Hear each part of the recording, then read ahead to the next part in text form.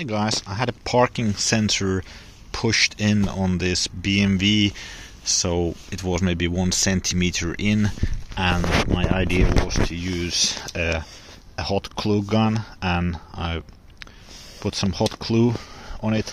Then I used a pair of tweezers to press the hot glue into this shape, which gives me the opportunity to get a grip on it. And then I was pulling on the parking sensor to get it back in.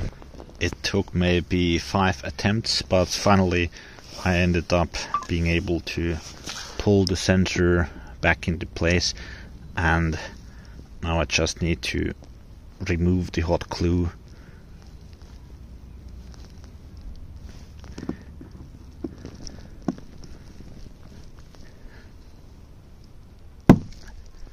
And now I'm hoping it will stay in place for a while. If this was helpful, give the video a thumbs up, and thanks for watching.